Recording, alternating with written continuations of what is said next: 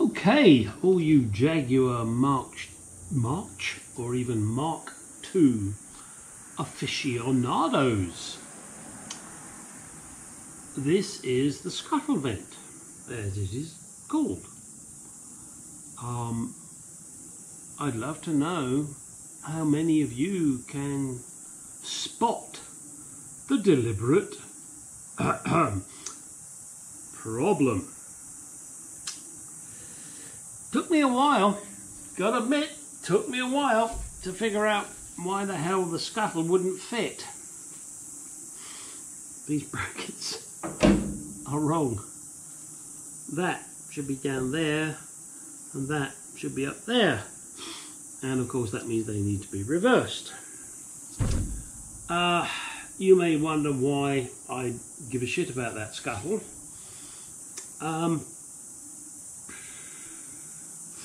I am off to a body shop tomorrow because unfortunately the man that I was using to do the body work was ill, and I'm not sure if this car was out of his depth or he just doesn't have it anymore. I really do not know, and I don't want to malign the guy, so I'm not going to mention his name. And he's a nice guy too. I liked him, but having discovered some of the things he did to this car, I really do doubt his ability, and I'm sorry about that. Maybe that's because of his health. I really don't know. I do not know. Maybe he's good at American cars and English cars just beat the crap out of him. I mean, he's done some excellent work on this. Don't get me wrong. He's done some excellent work setting up gaps and doing shit, but some of the stuff he's done is questionable, to say the least. And it has cost me close to $9,000. And in the end, unfortunately, I did have to relieve him of my car. I'm now putting it in the hands of a professional body shop, which I'm sure is going to cost me a fucking arm and a leg, but I need to get this done. This project of mine has been going on since 1988, and I have moved houses, moved countries, moved states, and my baby Mark II, she has always been with me. She's been with me longer than my marriages, and I am rapidly heading towards my 25th wedding anniversary later this month. Well, you know, you can figure it out, 1988, you know. I hope Santan Hot Rods, who are the people that are now about to take over this project, will do what I hope they will do. They promise me they will take the body and blast it. I don't know to what extent, whether they would just do the top surface area, whether they'll put it on a rotisserie, I do not know until tomorrow, which is something I will report back to you. Now, I have requested to be able to video the guys that I'm going to go and see tomorrow and talk to them about working on my Mark II. If they decline to be on video, that's fine. But I will still tell the story, but you just will have to look at something else. I don't know, maybe I'll bend over and take a photograph of my bum. No, I get too many offers if I did that. Maybe I'll get a photograph of some young lady's bum. There it goes again. Oh, you can't fucking believe it, can you? Every time I am doing a video, my fucking phone goes off and I need to attend to a customer. Alright, so that's enough drivel for now. Let's move on, which you won't even notice the gap, I will. tomorrow when I get to the body shop, and even if the guys won't let me video them, I believe I can probably at least view the the body shop on video, and then maybe show you something interesting. Here we go. Okay guys, girls, and I say girls because I believe I now have at least one young lady, female subscriber, and I really do appreciate that, because I love women, and that's not a sexist remark. I am a hot-blooded male, although old. I love women, and I think it's great when a woman gets into working on cars, particularly if it's a Jaguar like this one, but you know, that doesn't happen often. So if you are the female subscriber, love to hear from you, whatever it is you're working on. gstargarage@gmail.com. Nothing weird. I'm in Arizona. I'm married. I'm happy. You're safe. But love to chat to someone that is... I can't think of the right words. I'll stop. Okay. As you can see here... I'm sorry guys, you're a strap-on. Girls, boys, guys, you're a strap-on. And whilst my wife thinks that might be fun, not for me. This is sandblasting material that the previous body guy had obviously used, and for whatever reason didn't get out. You can see this body is in a fucking mess. Today is Friday, September the 3rd, I think, and my car, my baby, this baby here, love it, goes into the body shop on Tuesday. Why Tuesday? Because Monday's Labor Day. I guess they don't want to get into labor. So this is where we're moving. Now look at the scuttle. My scuttle. Fuddle my scuttle. Okay, it's not tight. I haven't tightened the bolts up because there's no point. But I just wanted, when it goes to the body shop, the guys know that there is this piece that has to be dealt with. Part of the conversation I have had with the body guys is my front subframe I have restored twice. The previous body shop made a mess of what I'd done, and I had to redo it at great expense to me. I guess you get what you pay for. I'm really sorry, because the guy was a nice guy, but I guess he couldn't cut it. And the grill is a mess. That's all got to be redone. That's going to cost me. I think he did his best, but for me it wasn't good enough. Sorry. That's the way it is. That's life. Now, we move on. The bonnet catch. That little beastie there. And these, hopefully you're seeing this, pieces here. You can't see them because, well, I haven't tightened anything yet. And I am reluctant, one must admit, to actually, it moves, to shut the bonnet, because I want to make sure I can open it again. And I want to be able to make sure this works, because I don't want, when it gets taken down the road, I don't want the bonnet to fly up and fuck everything. Other things that are wrong, that should be a slot, not a fucking great hole. This should not be a lip like that. It should be a flat flange, and the grill fits there. These are things that unfortunately I'm going to have to pay for. Here there should be, I don't know what you want to call them, scoops, so that when the water runs down here, it goes through. I'm not quite sure where it goes through to, in all honesty. Maybe it just drains down the inside somewhere. And also up here,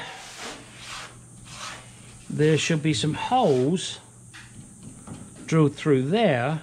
And this is nothing to do with the previous body guy. I bought these wings from S&G Barrett many years ago. And I think I'm correct in saying they cost me $2,500 each. They are now over $5,000 each. So it's not the previous body guy's thing, but I need to get a hole in there because there's a rubber buffer that goes in there, and I'm going to need to find out. And if any of you are watching that know the exact dimensions of the hole and location of the hole, I really would appreciate it. I'm sure I can go out onto Saloon Lovers Forum and someone will come up with it. I drilled these holes, which are for the, I don't know what you call them, spears. I think that's the correct word. These little slots here. Yeah, they're for the telltales, as I call them. And I'm sure everybody else does. The little red things. So many vehicles put these in the wrong way round. The short side should face the driver. The long side should face the road. I don't have one in my hand, so I cannot swear to this, but I believe the word Lucas is on one of the edges, and I honestly don't recall whether it is Lucas facing the driver or Lucas facing the road. It doesn't matter. The long side faces the road. The short side faces the driver, because then he can see, he's got fucking better eyesight than I have, that the side light is on, because the angle of the little red telltale he can see. If it's the other way around, he cannot see it, and therefore he does not know his side lights are on. Of course, he could actually get his fucking ass out of the seat, walk round and go, oh shit, dude, the side lights ain't on. Or he could flick the switch. But it was just one of those little idiosyncrasies. Also here, there should be a strip, just like this one, over there and around. Not sure how we're going to deal with that. Well, I'm not going to deal with it. The body shop is, and they'll just give me a fucking bill for it. Same as here. This has got a load of filler on it. It should not have any filler on it. It really shouldn't. But, you know, I don't mind the odd bit, but let's see. These, hang on a second. These lights at the front, the gap there and the gap there is different. Maybe it's only 1/4 of an inch. Not sure. Whatever, it's not right. That has to be sorted out. This shouldn't be a fucking great big hole like that. It should just be a little slot. Unfortunately, what's been done is subpar. I'm sorry. And if you are the guy that did this and you're watching it, I do apologise, but come on. It ain't right. And it cost me a lot of money. Now, what else we got here? Oh, these two little beasties. These are the rubber seal retainers for the front doors. They were riveted on. For some reason they're not anymore. So I've got to put them back on. And I will do that. That's tomorrow's little task. I'll push my Corvette out of the way. I'll get this baby out there, unfortunately in the sunshine, and I will re-rivet these, because this car is now going to go to the body shop. They're going to put it on a rotisserie. They are going to blast the shit out of it. I honestly don't think there is, pardon me, much rust to deal with. I have asked them to remove the front subframe because that was messed up previously. I won't go into it. And I've had to rebuild it twice now. So I've told them, whatever you fucking do, that comes out. I'll take it home, I don't care. So that's what's going to happen there. The front subframe will come out. They said, or asked, is there a place at the front where they can attach a rotisserie? Which on this baby, yeah, not a problem. I said, don't worry about the rear axle, you can just take it out, drop it out, doesn't matter. Nothing's been done on the rear axle yet. I'll do that later. Now, let me just take you off my head. In here, you will see I've got the bumpers. And I have in here, can you see that? That baby is made of unobtainium.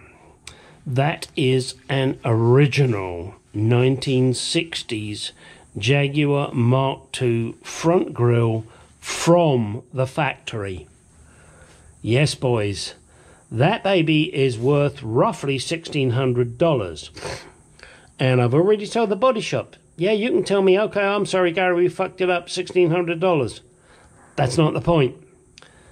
This is unobtainable. Yes, unobtainium. Okay. I believe they are aware of that.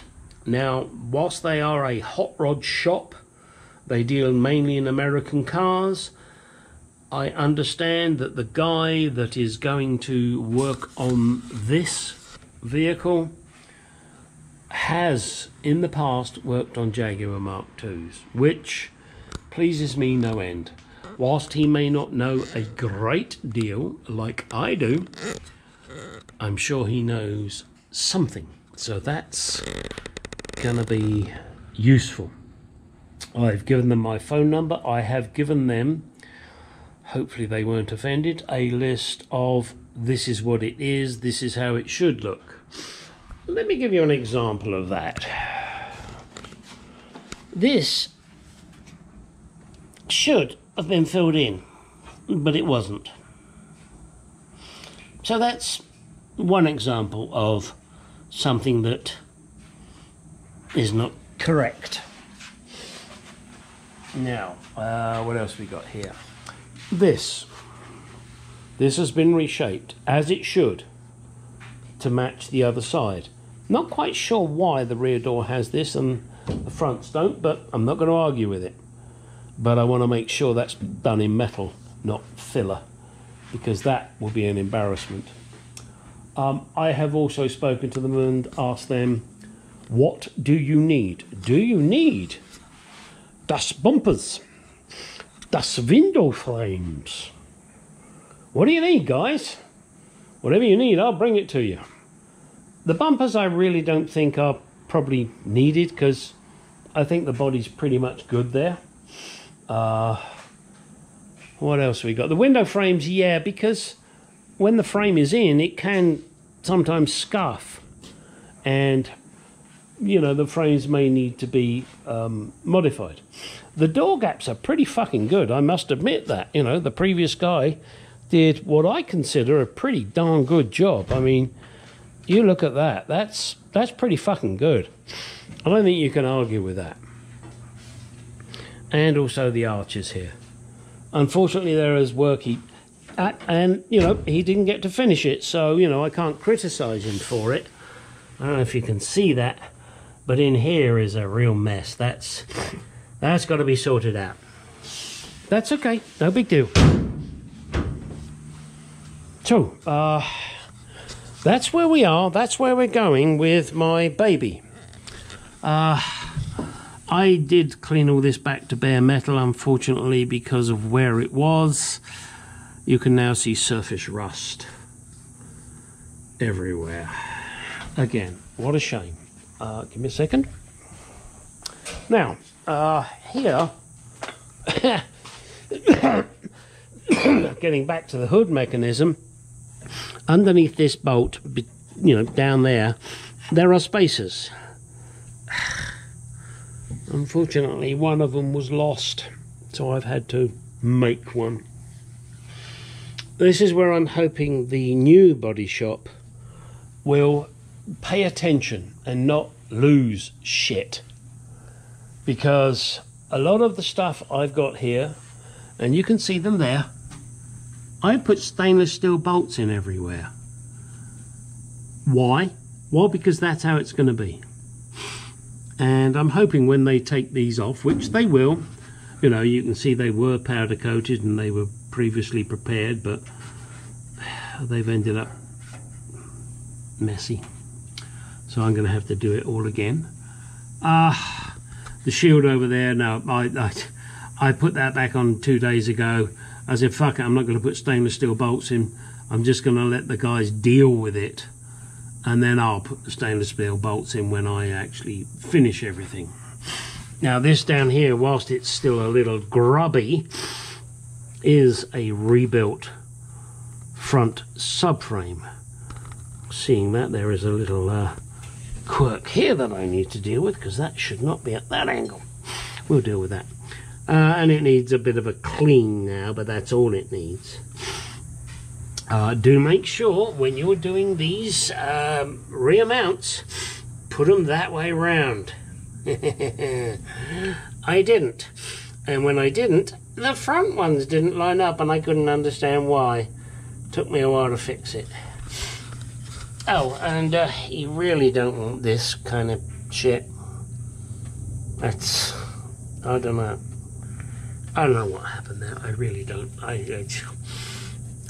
pass no further comment. Oh, one other thing. See this little baby here? The number? That has to be left viewable, because otherwise you won't be able to register it. This was all bright metal, but because of where it